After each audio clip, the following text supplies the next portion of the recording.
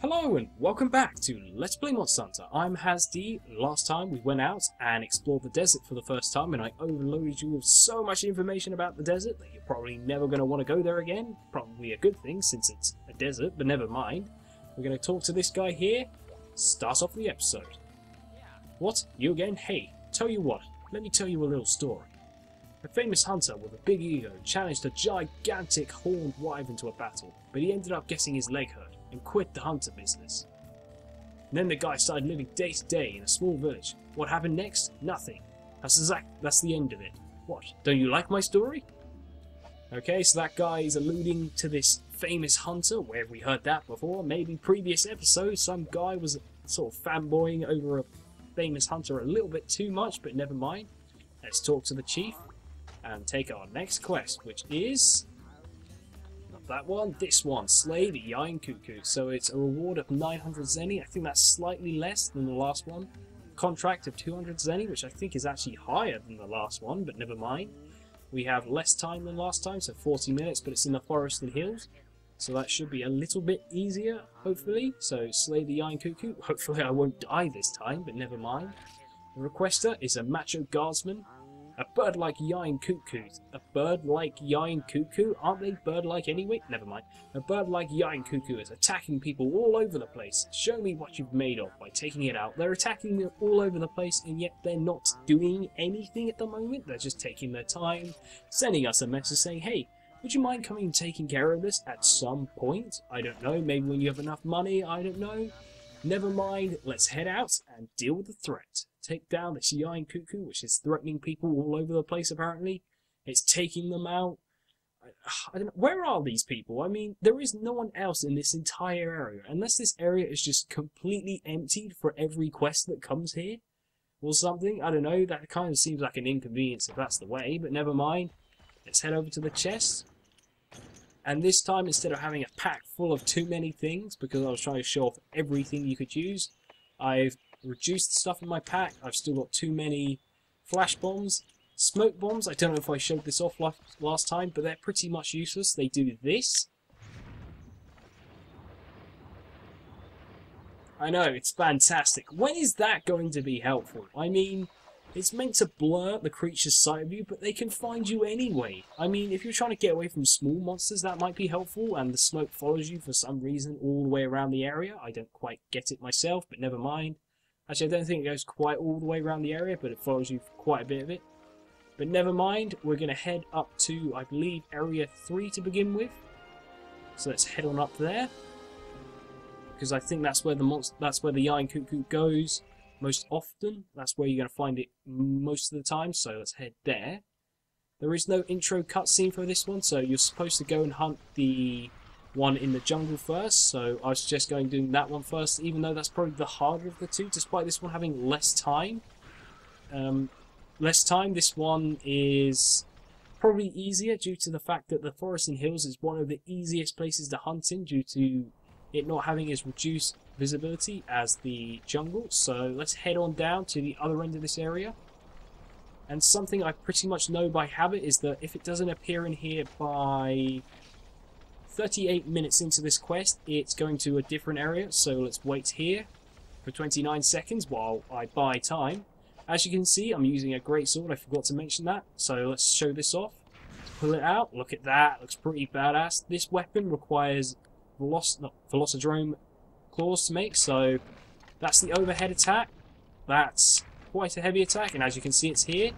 So if you press up and then down, and then up and then left or right and then up and do that continuously, you'll do this attack. If you press down, you either do a sort of a wide swing or you will do a sort of backwards slash like that. So you can really easily combo a lot of attacks together like that. However, be aware you are very slow with this weapon. What you can do is you can block like that, but remember that takes away a bit of your sharpness, so if you're not careful, your weapon will become blunter faster than you expect. So let's just get in here. Let's keep slashing, because if you keep slashing, I'm probably going to get stepped on here. There we go, I took a bit of damage, but if you keep swinging, you'll not be affected by the wind resistance, the wind buffeting you, so block there because I knew I couldn't get out of the way of that. Let's reassess our attack pattern. Let's go there. I would suggest attacking this from the right. I didn't really go over the Yain Kut-Ku as a enemy that much because I was trying to explain the hammer. But I suggest coming at it from the right because it always rotates. I think it's clockwise, so you want to stay on the right where you can dodge easily. Probably not the best place to... Oh no, it's fine. Not the best place to heal because, well, he's going to do that. Let's get back in here and keep swinging. So yeah, one of my favourite weapons is the Greatsword just because of how powerful it is. And there we go, that's an example of me bouncing off because my weapon's not quite sharp enough. Something that you may encounter that I won't is that this set of armour, it makes you immune to unconsciousness. So these big attacks that it's hitting me with, so if it shot a fireball at me, and I rolled, and then I got hit by it charging at me, it will probably make me dizzy, and I won't be able to get away. I can't really show off what it's like, but I'll probably show off eventually. Just so you know, you have to spin the analog stick round in a circle several times until you become undizzy. You'll slowly lose the stars over your head, so you can tell when you're slowly becoming undizzy. So just be warned that if you take a lot of attacks, that may be the major killer in this fight, is that it will pin you up against a wall. Ooh, that was close. It will pin you up against a wall and just continually hit you with like 3 or 4 attacks and you'll just go down, so be warned. That is something you've got to watch out for. Something else I suggest, don't get too cocky, you will get destroyed the instant you get too cocky. Something else, I'm just saying something else, that's like another catchphrase of mine now. For this LP, something else. You are something else. But no, something else you need to be careful of is area barriers. Area barriers, if you get pinned up against one of those, they can be very annoying because you won't roll as far as you normally would, and they can just continually attack you from where they were. Thought it was going to ram me there, but it's going to bounce back. I'm thinking that I'll probably get away with doing this without losing a life. Oh no, I've jinxed it. Alright, let's throw a flash bomb. There we go. Oh, it didn't work. I'm not sure about this, but I don't think flash bombs work when it's in rage mode. That's going to hurt. Ow. But if I can get to that over there. Go. I don't know why I'm not using power juice. Oh, it's over there now. I thought it was over there. So that's why you really need to pay attention to where it is.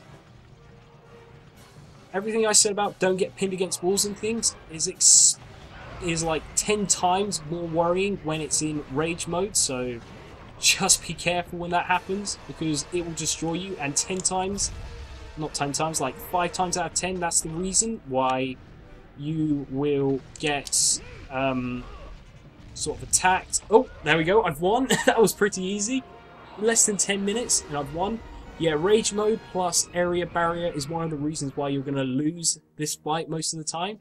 So there we go, that was a pretty easy fight with everything I was carrying. I didn't even leave this area, I just destroyed it with large barrel bombs and a pitfall trap.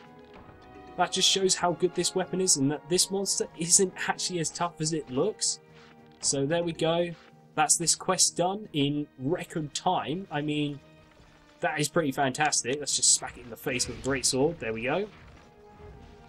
So that's pretty good. Something else that I might mention is that if you hold down R1, you will maintain that pose even after the reward screen pops up, because for some reason it doesn't cancel it out. Because normally you'll do like an animation like, hurrah, I've won sort of animation, but for some reason if you're holding like a shield up or a greatsword in front of your face, you won't do that. You refuse to celebrate, but whatever, that's just a cool, well, not really cool, just a weird thing that I know of for some reason. It doesn't work in later games, they fixed it, but there we go. He's just going to maintain that pose for all eternity. So yeah, that quest was a bit rambly, I'm sorry about that. That's just sort of how it went, because I was trying to explain great swords and fight it seriously. Wow, that's reward screen. That, I got 9 screamers and 1 shell. That is awful. Just, wow. Never mind, we get the full reward. I didn't die this time. That's fantastic. So yeah, great swords. I'm better at using great swords. It's one of my more preferred weapons. I think I was trying to say that at some point, but then got distracted. or whatever, but never mind. There we go. We've got a lot of Zenny now. Not quite as much as I spent on those large barrel bombs, so that's a thing. In these quests, if you're trying to grind money, don't buy large barrel bombs because they will eat through about 1,500 Zenny.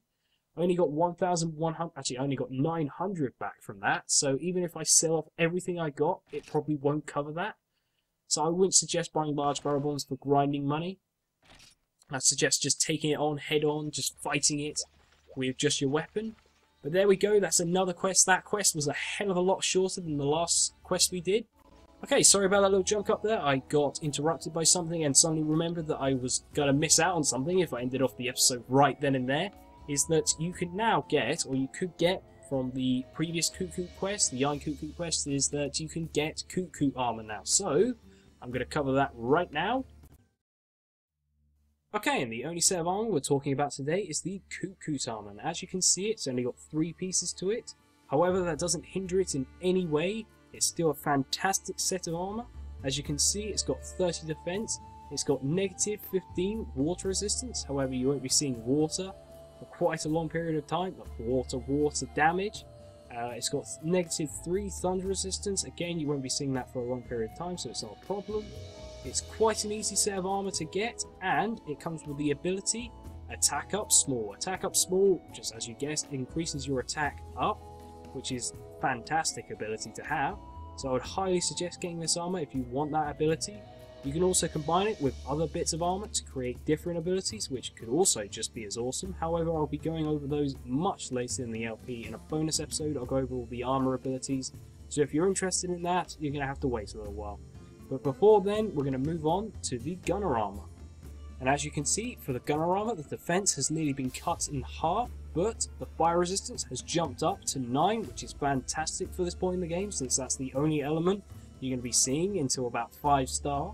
The others have also gone up. Water resistance has gone up as well. Obviously, it's gone up to negative 3, so you're not going to be damaged as much by that. However, again, the same things apply as they did for the Blade Master armor. I wouldn't suggest using this armor that late in the game. It's still a really good set of armor, still shares the attack up ability, and I would highly suggest it for anyone at this point in the game if you really want a good set of armor. But I've said enough for now about this set of armor, so back to the video.